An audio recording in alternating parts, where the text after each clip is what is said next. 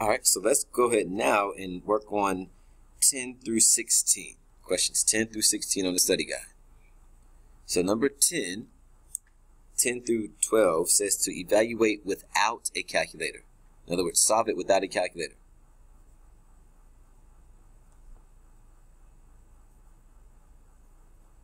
So it's important that you can be able to do this without a calculator.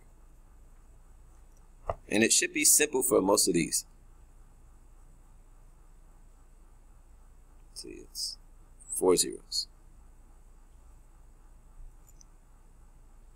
Alright, so the first thing that's the best thing to do is let's go ahead and first off ask ourselves, when they don't give you a base number, what is the base? We already talked about that a few minutes ago, like on the last video. If they don't give you a base number, it's understood to be base 10. Okay, and so when we evaluate these without a calculator, what did we say we had to do? Okay, first off, put the y in front, right. And then what do we do again? We swoosh it, yes. So we have 10 to the y power equals 10,000. There you go. Now, with this, and hopefully everybody knows this already, but whenever you're dealing with 10 to some power and they give you this number here with all the zeros, to figure out what y is equal to, all you do is just count how many zeros there are. So if there's 4 zeros here, it means it's going to be 10 to the 4th power. If there are 5 zeros here, that'll be 10 to the 5th power. And if you have a calculator and you try to do that and you did 10 to the 4th power, you will get this. If you add another 0 and say 10 to the 5th power, it'll be that extra 0. If you say 10 to the 3rd power, that'll be 1,000. So all you do is just count the zeros. Count the zeros.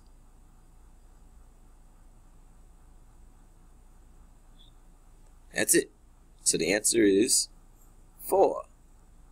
Y equals 4. Okay. 11. Oh, this one should be like a quick and easy one. We shouldn't have any type of work to be done here at all. Not at all. No work at all. Alright, so we have a rule here that's going on. And what is the rule? If these two base numbers are the same, your answer is the back part, right? Right. So your answer here, we would say y, or you can say x if you want to. It's just 4 squared. If these are the same, your answer is just this part back here. So y equals 4 squared. Or if you want to say y equals 16, you can do that too. Either one. I'll take either one. They're both correct. Alright, and then 12.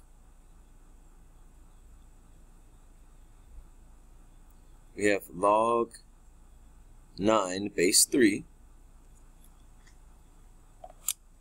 And again, we put y up there first.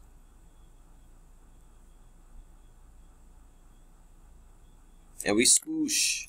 Do the swoosh.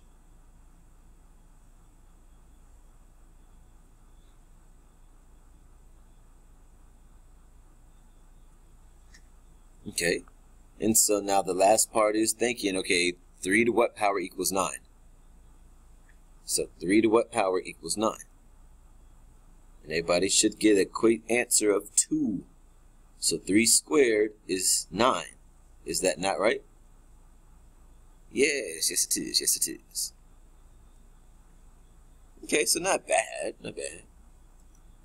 Okay, so then the next set was talking about solve it using a calculator. Woo, woo, woo, woo. We love calculators.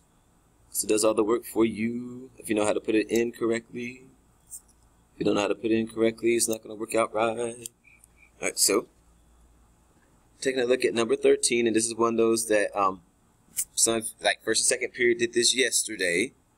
And fourth period I think did it you guys did it on Tuesday. as a review, and then you did it before the break also. So this should be a quick and easy thing for your calculator. So everybody has seen it this week.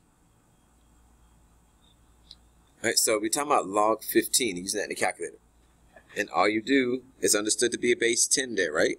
So do we have to do the whole fraction thing? No, because the calculator understands base 10. So in our calculator, all we're going to do is log 15. That's it. Bam. Ooh yeah. Around 3 decimal places. For this test, make sure that you follow the instructions to a T. I say round 3 decimal places. If you don't round 3 decimal places, it's going to be wrong. 3 decimal places. 3 decimal places. Okay, so let's go to the next one. Log 10 base 7. And how do we write this so we can put it into the calculator?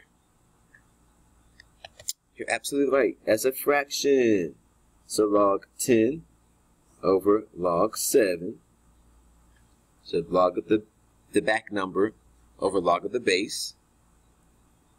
And again, we're doing alpha y equals, to get the fraction bar, we have log 10 over log 7. So this is exactly as we have right here in that calculator right there.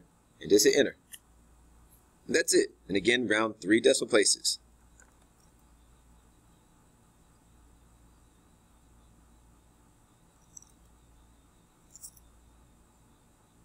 Right, and does that 3 go up to a 4 or does it stay at a 3? Yep, stays at a 3 because the 2 behind it is not greater than 5. Excellent. Right, 15.